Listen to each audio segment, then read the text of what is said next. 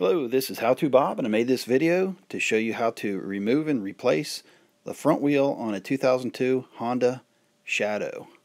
First thing note is the pinch bolts here, so I'm going to have to loosen those up, and I've used a Allen socket that I happen to have. You can use an Allen key if you have one. Either one will work, but I want to loosen up all four. You'll notice there's two over here on the other side, left side of the bike. And I want to loosen all four of my pinch bolts. So once I get all four of them just loosened up, they don't have to come all the way out, but you want to get them pretty loose.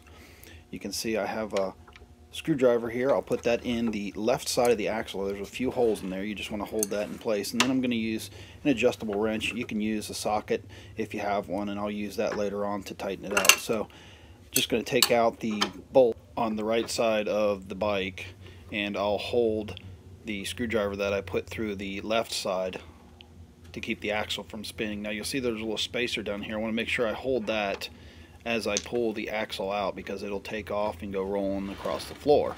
So now with that being said, I can go ahead and pull my axle out, but I still want to kind of keep a hold on that spacer there. So I can pull my axle out from the left side using the screwdriver, and the tire will drop down, and you'll see that the speedometer cable will become disconnected and swing down on the cable. So now that I've got everything disconnected, I can go ahead and roll my tire out of the way.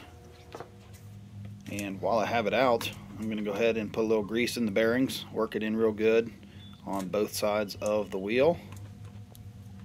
Now you can see here where the speedometer cable connects into the wheel here, there's little notches, and you want to make sure when the tire goes back in like this that the cable gets hooked up correctly, or you won't have a speedometer. So I'm going to slide the tire back in and then hook up my speedometer here, and then I can put my axle in, gently slide it across, making sure everything's lined up. Lift it up a little bit to slide my axle all the way through, and once I get to the other side I have to put my spacer in, and then I can lift my tire up and slide the axle all the way in as far as it'll go. Now I can put my screwdriver back in to hold the axle in place, and I want to put a dab of Loctite on the bolt before I put it back in the axle, just for safekeeping. So now I'm going to tighten up the axle nut, and this gets tightened to 43 foot-pounds of torque, and I hold the screwdriver on the other side.